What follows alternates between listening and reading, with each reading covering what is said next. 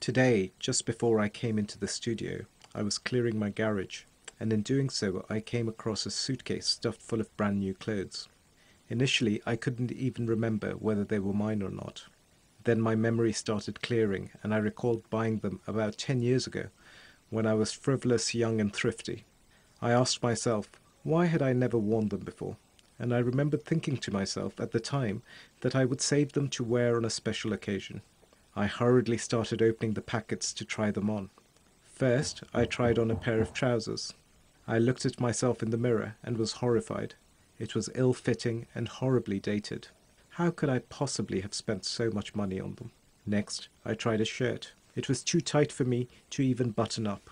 Finally, I tried a tie I'd bought. Again, from a fashion perspective, it was clearly past its sell-by date.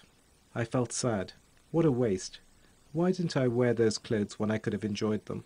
And that got me thinking, isn't this what we do with so many aspects of our lives, like our health and our relationships? We spend all our time caught up in the rat race at the cost of looking after our health and spending time with our loved ones.